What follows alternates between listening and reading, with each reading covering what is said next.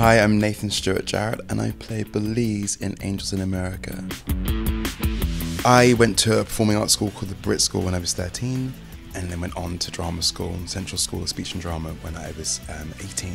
So yeah, it has been part of my life for quite a long time now. And I think it was just something I wandered into and something that I then grew to just love and appreciate.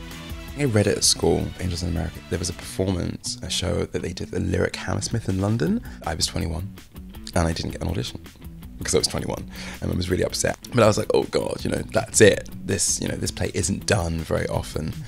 And that was my one chance in my head. That was my one chance to play Belize. Now it's come about and I'm like, wow, it's kind of insane.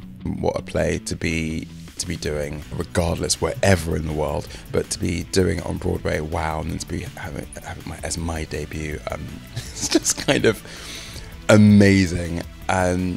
Does it feel real? No, it doesn't really feel real. It's just amazing. I think I spend moments just completely in awe of what this is and where it is.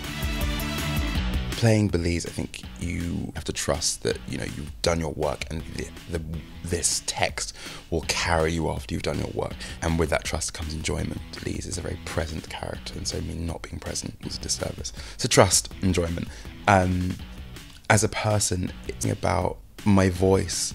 I'm not a Black American, and understanding that experience through playing someone like this is really amazing and actually kind of impacts on my own life and how loud I feel my voice should and can be. I do have a dream role, but I'm probably in it now, so there you go.